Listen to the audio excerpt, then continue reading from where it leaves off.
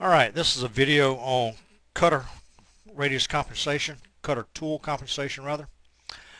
I have a print here. It's a 4 inch by 4 inch block with a 2 by 2 inside of it. And all we have to do is follow the path. Okay, bottom left corner is X0, Y0. We're going to start at this point and we're going to go in a clockwise direction. However, we're not going to be engraving. We're going to be using a 1/2 inch cutter. So if I use cutter radius compensation, it'll offset half the diameter of the cutter. And I'm going to be using a 1/2 inch cutter. And if we look at this print here, it shows us what it's going to look like. I have a 1/2 inch band all the way around. I'm going to leave the 2 inch by 2 inch inside and cut a trough all the way around it. Here's our radius. If I use a 1/2 inch cutter, it's automatically going to form us a 1/4 inch radius in these corners. Let's just go ahead and pull up CNC base, and we're going to go to File, New, and we have to pick a tool. So I want to make sure I'm using the right tool. So under Tools, select Library Tool. I need to find a 1/2 inch cutter. It's not number 2. I think it's number 6.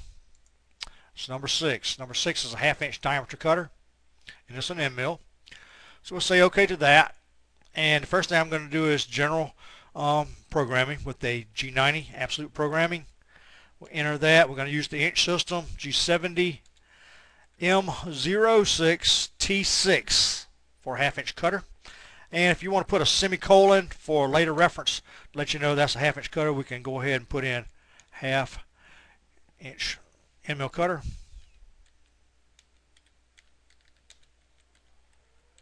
Okay, and when it reaches that, when it gets that semicolon, it will skip to the next line. So this is just to let the operator know what the tool number 6 is going to be doing. M03S for speed, and we're going to give it about 600 RPMs, or maybe 800 for a 1/2 inch cutter. And now we need to go ahead and position ourselves. Well, actually, no, we're going to go ahead and offset the diameter for the cutter. So if we go under Setup and we go to Offsets, it's showing right now it's offsetting a 1/4 inch, which would be right for a 1/2 inch cutter.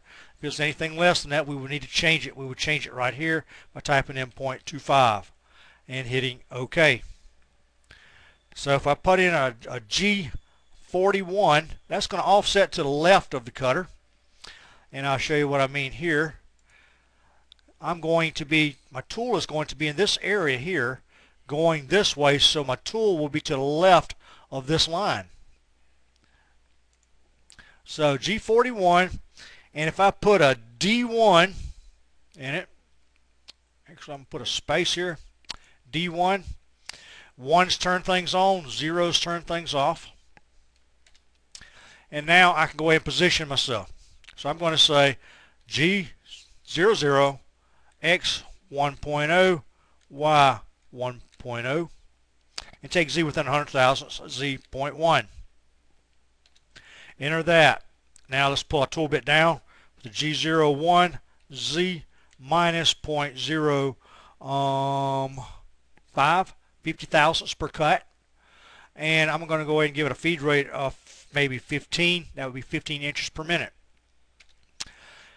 Now, I can go ahead and start traveling around my workpiece. So if I say Y 3.0, enter, X 3.0, enter, Y 1.0, enter, and X 1.0, enter.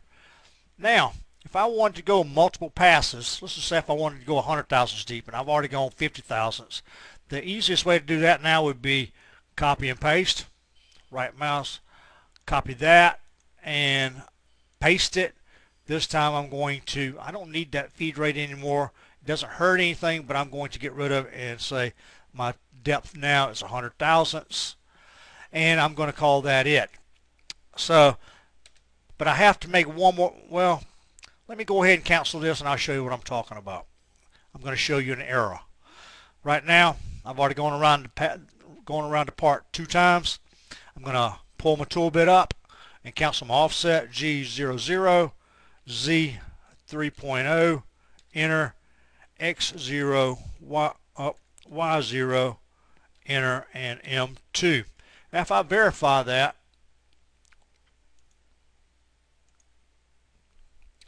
okay, warning, cutter compensation should be canceled before programming in. Okay, I didn't cancel my cutter compensation, so I need to exit out of that and turn this volume down. Makes that weird noise. So I'm going to put my cutter comp cancel right here. That's what I wanted to show you. That's one of the things I want to show you. G40 space D0 turns it off. Let's verify again. And it says normal program stop. But right here we have a little bit of a divot, and I'm going to show you what we can do to fix that. Whenever it went around the first time and the second time, it stopped right at this point right here, so I need to bring it up into this area just a little bit. So right here I can go ahead and enter, and I can say Y go up 1.25.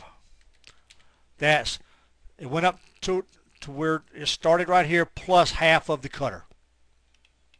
That should work well. Verify that. There. Now we don't have that little area there anymore. Now that I'm through with that, like always, I was telling you earlier, if we go to Edit and click on Renumber, if I click on Renumber Encodes, I can start my code on 1, and I'm doing it in increments of 10. If you don't want increments of 10, you can get rid of it and say increments of 1, or you can always change that later. And click Do It, and now we have spaces and we have numbers, and I know that this is a 21-line program.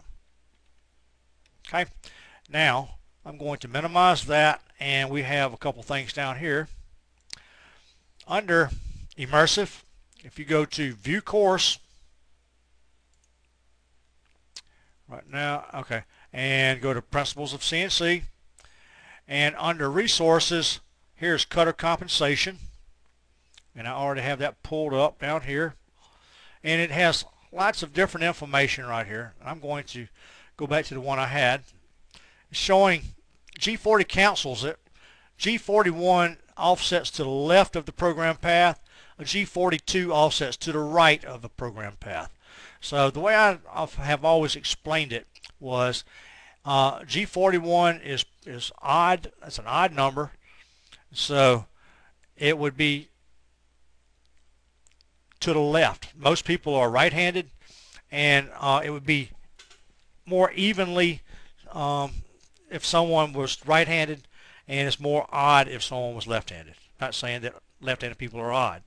I have left-handed friends, and my dad's left-handed and everything else. But anyway, that's beside the point. It's just one way I've always learned or thought about it. G41 is kind of odd, so that would be to the left of the program path, and G42 is an even number, and it's to the right of the program path. If we get down here, all of y'all have all of this information on Immersive. Here's how the program starts. Here's tool number 1, and notice that this right here is the part path, and this is the programmed path. Okay, so they're starting off. They're using tool number 12 with their M6. It's a little bit of a different type of a program they're using, but they're still using a G41, saying that we're offsetting to the left of the program path. There's where tool number 2 goes, tool 3, 4, 5, 6, all the way on around until it gets to tool 13, where tool 13 goes all the way beyond the programmed path. And then right here is where they canceled their offset, G40. And I think that's probably, nope. This is a different programming method here. But anyway, this is the one I was mostly concerned with the G41. And he may have a G42 further down. But he's still using G43s. Here's another G41 example. But anyway, here's a lot. They have lots of examples on Immersive, And if you have any questions, we will discuss this come Thursday. And that's it for right now.